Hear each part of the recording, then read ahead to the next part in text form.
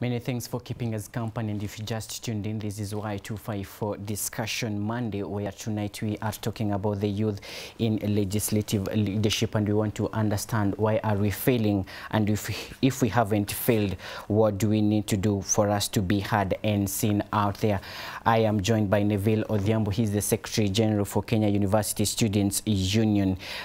At Murani Hilary at Y254 channel is the Twitter handle to use.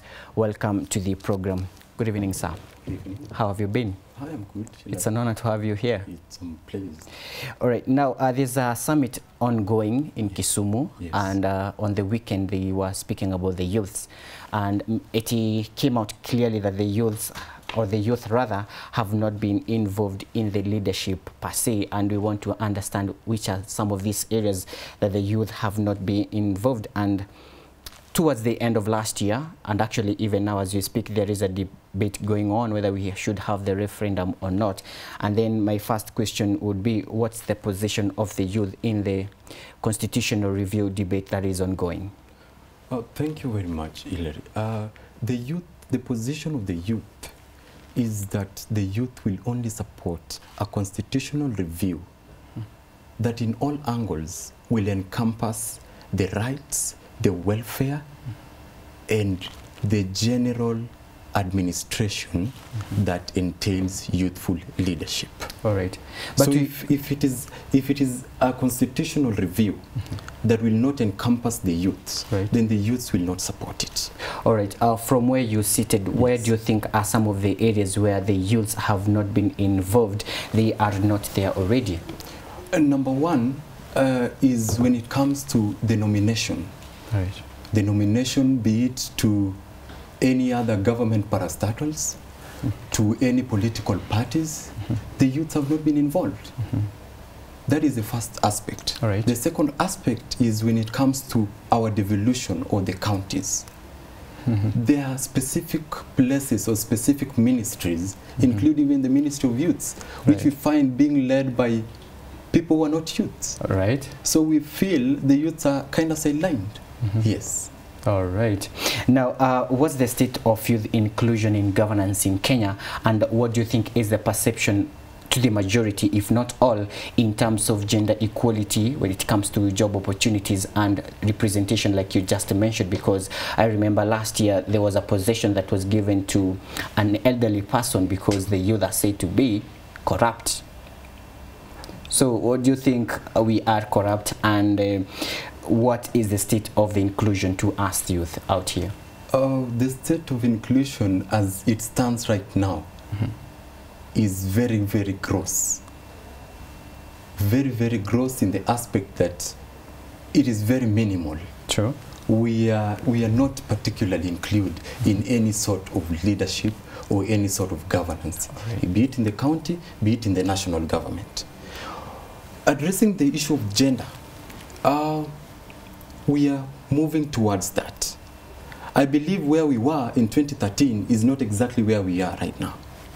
We are seeing a number of women coming up, picking up leadership positions, picking up leadership roles. One of them even including my chairperson of KUSO, who is Anne Mvurya, who just won the University of Nairobi elections. For a very long time, the University of Nairobi has never had a female chairperson or president. Yeah. So we are seeing the female gender coming up. And moving forward by 2022, we are optimistic that the number will have gone high. Yeah, you just mentioned her, and I remember she was supposed to be here, but due to some commitments, she couldn't make it here. So Discussion Monday, we would have had Anne Mvurya, the first female president of Nairobi University. All right, now, we have seen policies coming up. Every politician who comes up during the electioneering period, they say, we will support the youth, we will do this. Now, what are some of the policies gaps that are in place, and you feel these have been undermining the youth will not be there? Because I see positions, and mostly in our country as we speak, the position that most of the youth will run for is for the MCA. They don't think the senator belongs to them, neither do they think the governor belongs to them. So do you think we are undermined in terms of policies? Yeah, true, we are. I think the first key role that we have to do in terms of the policy is amending our legislative policies. Right. In such a manner that even a youth as me of maybe 23 years old is allowed to run for the president of this country. Right. We have seen it happen in France. We have seen it happen in very countries that we will never imagine that it will happen. And when you're speaking of policies, are we talking about how wealthy you should be, because there's certain amount you should have if you want to run for this position? Are you speaking of what you should have before you vie for this position in terms of education? Because like for governors, you hear of the degree, but we have a person who can be a good leader, but they are only in diploma or even in certificate. That is exactly why I'm saying, Hillary, we need to amend our legislative acts. Right. So that we have policies that favor the youths. Policies that could make the youths rise from the positions of MCAs to the position of senators and governors, to the position of the president, to even greater positions of international level. So I think that is the first basic thing that we need to do. All right. Amend our legislative acts.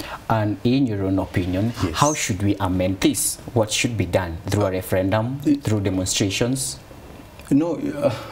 Or a boardroom meeting? Not really. Right. You see, moving forward, or even in the previous, we have sent bills, we have petitioned the parliament to do this through our able member of parliaments, through our able senators, and we're optimistic that they are doing a great job. Right. And before 2022, we will have favorable laws that allow the youths to rise. You speak of the MPs, and I see the young parliamentarians already in place. As we speak, what do you think they have done to ensure that the youth and the policies that have been undermining them, or everything that has been undermining the youth from prospering in terms of leadership, has been put in place? What have they done? I wouldn't say they have done so much. They haven't done anything significant. And that is why we are pushing them harder, because we feel they have not done anything significant. A key example will even be the University Amendment Act, which until today has not even been touched. All right, which my audience, I believe, would want to know, what does it entail? The University Amendment Act is the famously known Duale Act that introduced the electoral college system of voting or governance in the universities, right, as opposed to the democratic process that we used to have before. Right. Yes. And what difference will it bring on board? The difference is it will be a vote by the students, for the students, with the students. Right. As opposed to right now, where we only have a few delegates elected by the comrades or the students. Thereafter, these comrades or delegates are expected to elect the student leaders who will lead for a tenure of 1 year. All right, and what difference do you think these people will bring on board? Because I have seen people elected to higher positions, and when they get there, they forget who voted for them. And even for the youth, I've had cries from even musicians. They have people in parliament, they expected them to help them in terms of music, but nothing has been done. What do you think these people who will be elected by the students will bring the difference? You see, the first thing that, even before I answer your question, is that the reason as to why we do not see a significant impact on the youths elected is the notion that, or the status quo that has been created, right, in such a manner that if these youths get into these positions, what they first look onto is wealth creation instead of service delivery. To your other question, which was talking about the people will be elected, what difference will it bring after being elected by the students? Because they are the same people who will go there, and they will still go to fill their pockets before they think of you who voted for them. Difference is a personal approach between the leader and his electorates. All right. You will not expect a leader of another constituent to bring an impact in your own constituency. So it is upon you and your electorates, right, the manifesto that you had, the agenda that you had for them. right. You will not bring water where there is already water. You will not tarmac a road where there is road. But maybe you can bring electricity where there wasn't. True. Yes. All right, before we move to a different matter, who are there already who pushes our agenda? Speak of the parliament. Who gets the information out there? Who do we have for the youth?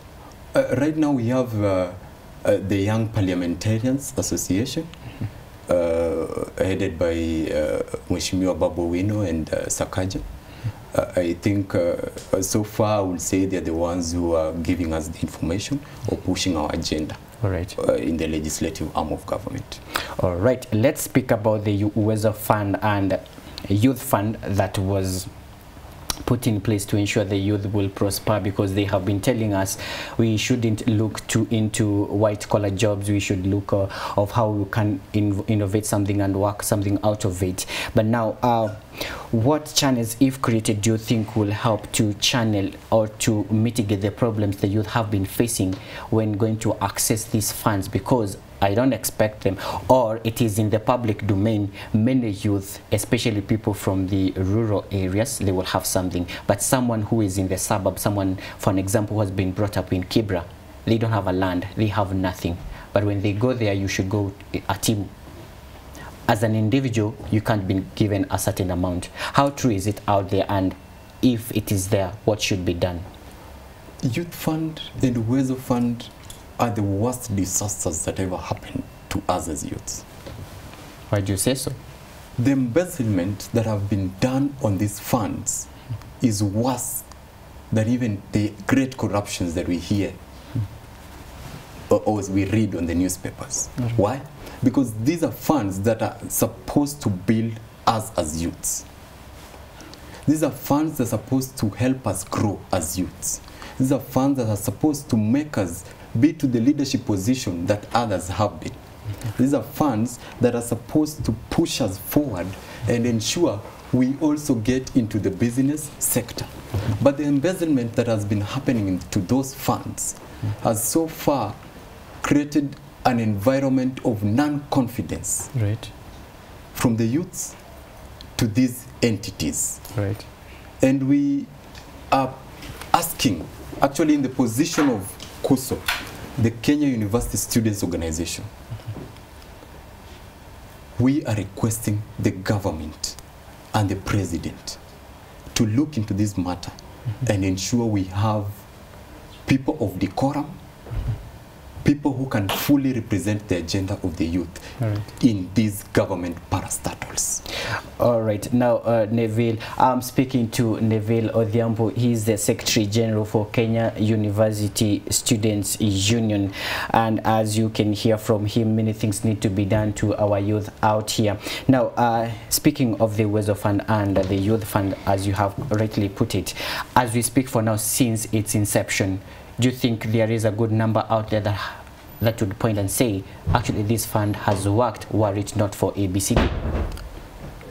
That fund has not completely worked, and I believe the youths outside there do not have total confidence in it, and there is nothing amicable to show, because the people back in the rural, or the youths back at the rural, or back at the villages, some of them have never even heard of Uwezo Fund. Right. The people in the suburbs, some of them have never even heard of the National Youth Fund. Sensitization has not been done. Right. And why is sensitization not being done? So that embezzlement can be entertained. True. And therefore we believe that as youths, we do not have a stake in these funds. Right. Yes. All right. Now, what channels, if put in place, do you think they will bring affirmative and effective action to ensure there is proper use of these funds? The first key thing that needs to be done is to change the administration of these entities. And be given to the youth if there isn't? And be given to the youths. It is Youth Fund. Right. Therefore, the representation has to be by the youths. All right. That is the first thing. Okay. The second thing is we are moving to Vision 2030. It is only through the National Youth Fund that the digitalization has not been done. We want this fund to be accessed digitally. Right. We don't have time as youths to line up and go and issue our forms to the National Youth Fund office. True. The digitalization will also reduce the number of corruptions that we are hearing concerning these funds. All right, let's talk about devolution. Yes. And I am looking at some of the policies in the county level. Now, how can county governments be more responsive to their youth in terms of the policies and ensure that they cater for the youth in their county? Because I'm imagining of the 47 counties in our country, if every county would take care of, speak of their 100,000 youth, we wouldn't have a problem coming back to the city or moving to another county. What do you think should be done in the counties? The first thing that should be done in the counties is, one, to ensure that the elite youths in the counties are given government opportunities or county opportunities. For example, the CEC for youths, gender, and maybe the other welfare has to be a representation of the youth. Right. If this can be done in all counties, then I believe we can have a voice. True. We can have a voice. That voice will help us, number one, in avoiding the rural-urban migration. But looking at it in a larger angle, since the inception of the devolution, we are having a significant number of youths absorbed and incorporated in our counties. All right. And I believe maybe it's just because of the inception, but moving forward in the years to come, we are going to see a number of youths taking up leadership positions. All right, as we wind up, just last month, actually early this month, there was a proposed bill by the young parliamentarians coming up with an app, because they said most of the youths do not participate in the public agendas because they are not there, they are more into internet, and that app was coming up to ensure that we will have participation now. But then how do we ensure effective youth engagement in through public participation in terms of coming up with ideas and selling them to the young parliamentarians? The best way to ensure the effective participation of youth in any governance issue, in any leadership roles, the first thing is the digitalization of every aspect of this sensitization, because the youths are more prone nowadays to the digital era.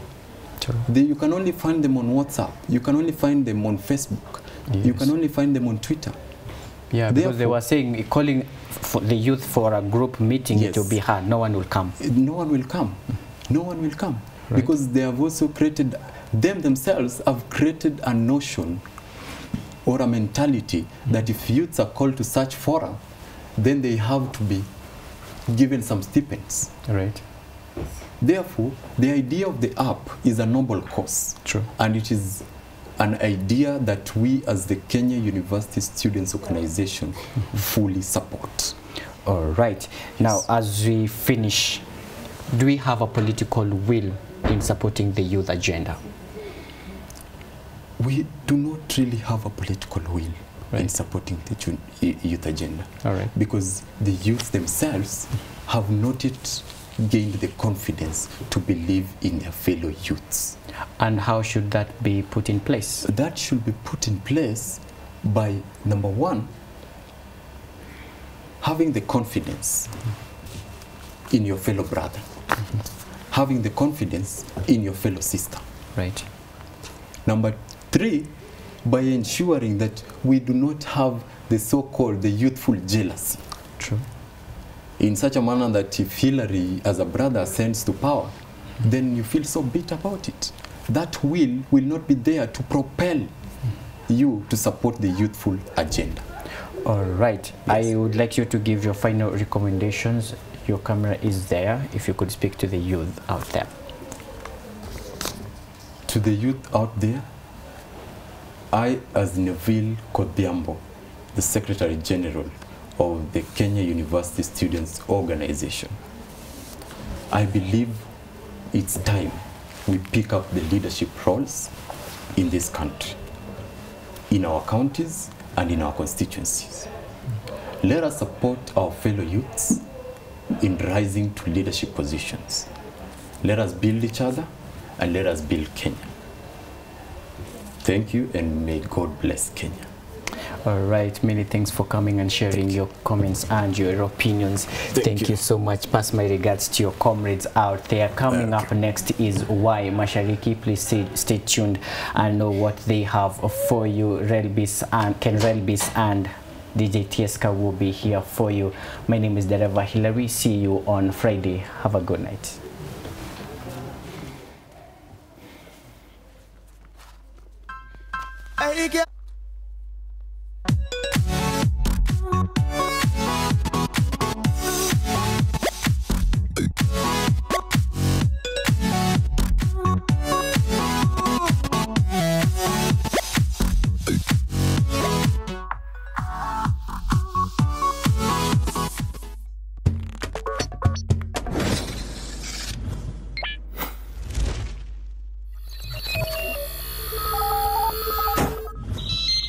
Y254.